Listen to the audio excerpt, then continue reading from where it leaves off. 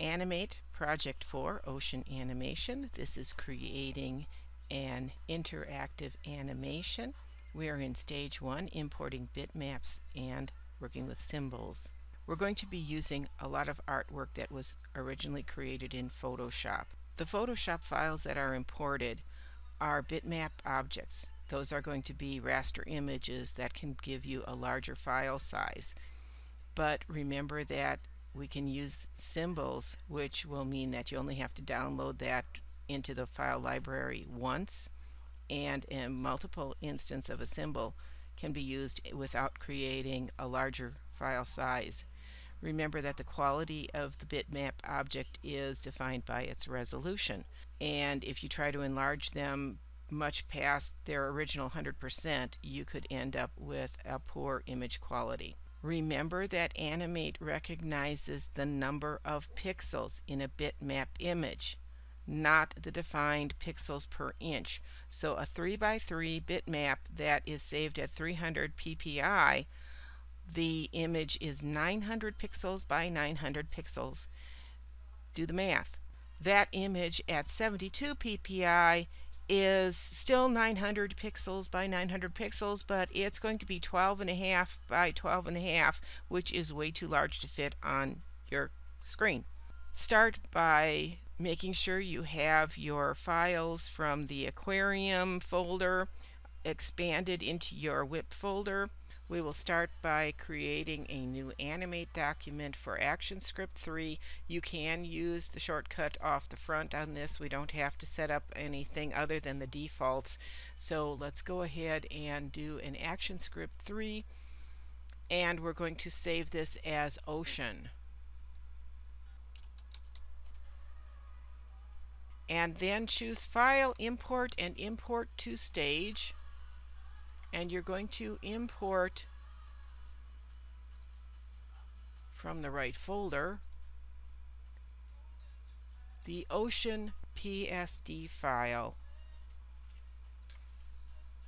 You can hide your advanced options. You're going to import this as placing objects at original position and setting stage size to the same as Photoshop Canvas, which means that we're changing it from the default to an 800 by 600 anyway, which is why we didn't need to worry about that in the beginning. So go ahead and import that, and you'll see that we have everything coming in the layers that it was created in. You're going to select your default layer 1, which is blank. That's the one that came up under new, and you're going to delete that. Go ahead and put everything to fit in the window so you can see it all clear. And we're going to copy some assets from an external library. It's fairly easy to copy some things that were put in another file. If both of the files are open, you can just copy a symbol instance over, and that's what we're going to do. We're going to open up creatures.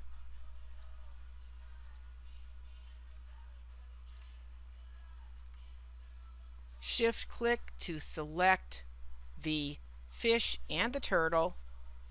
Right click, copy. In the libraries panel, you're going to select the ocean file and right click an area at the bottom of the library panel below the existing assets and paste to add the turtle and the fish. You can then close creatures because we've already imported those objects.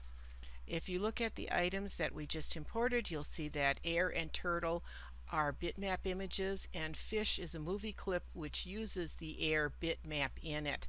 So that's why that's imported as well. Next, we're going to go to File, Import, and we're going to import an open external library.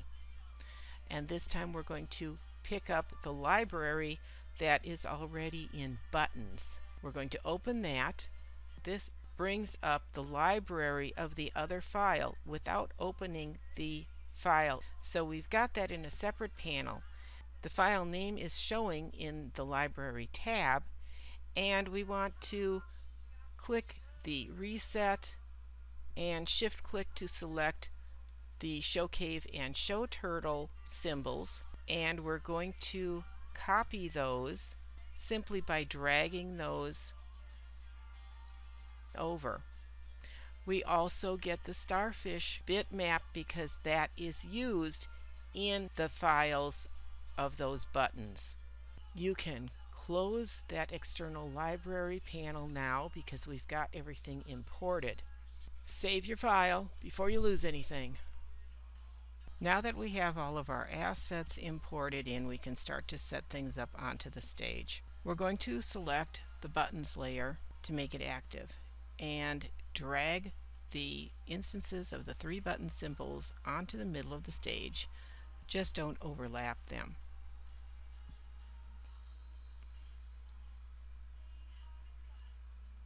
Select the Show Turtle button instance and using the property panel, position that instance at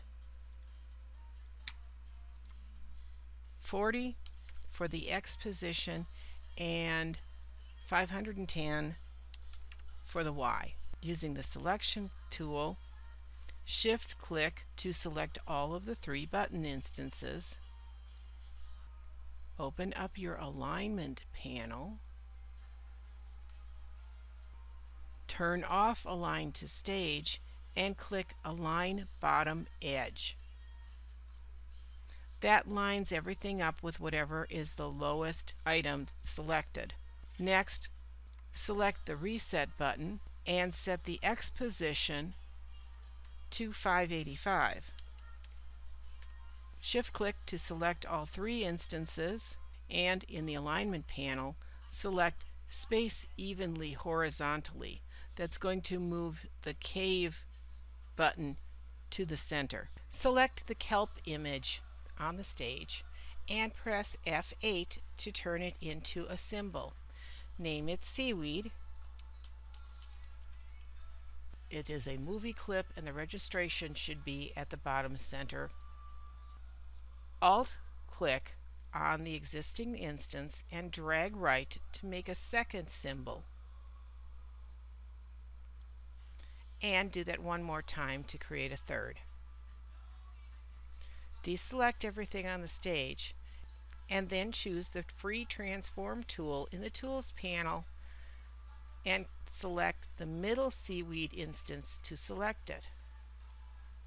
Drag the transformation point until it snaps to the bottom center and then click the top center bounding box handle and drag down to make it a little bit shorter.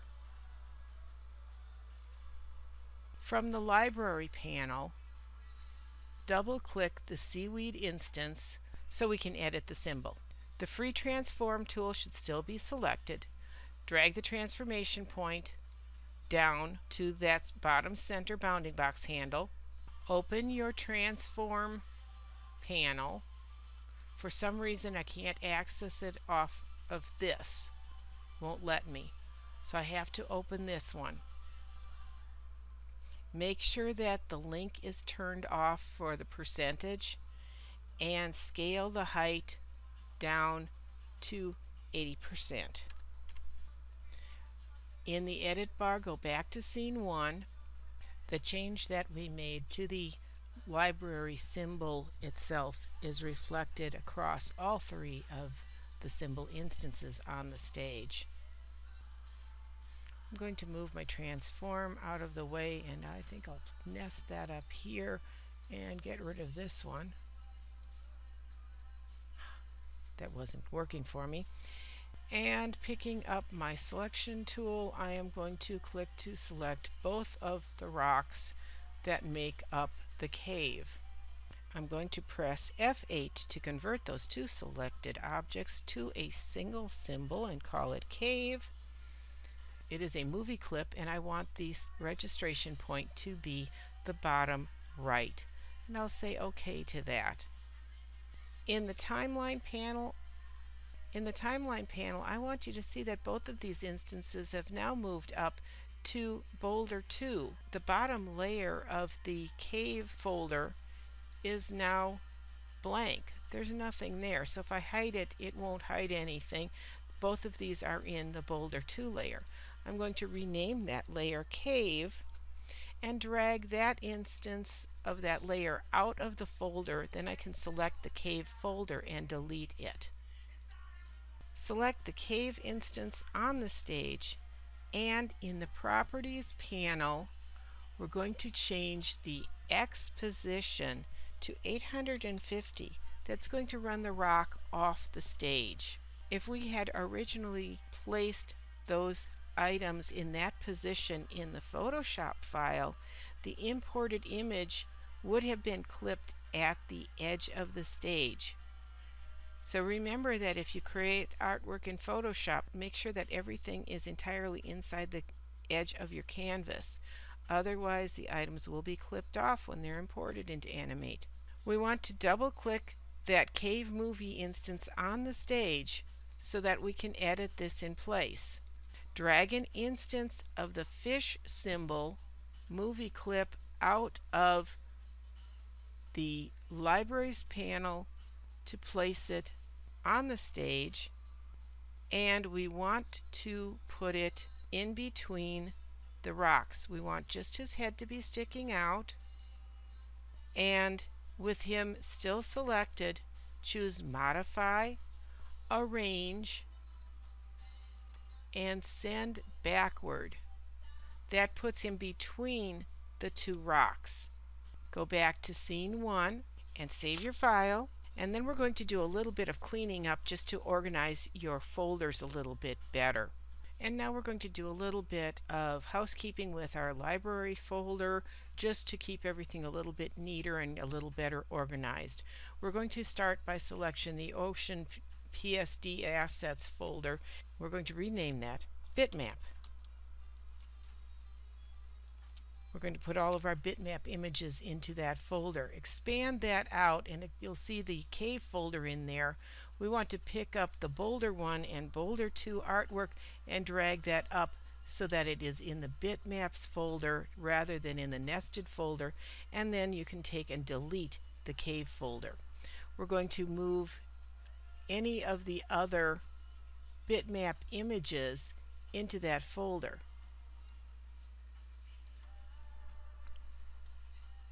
And you can tell which items are bitmaps simply by the icon next to it.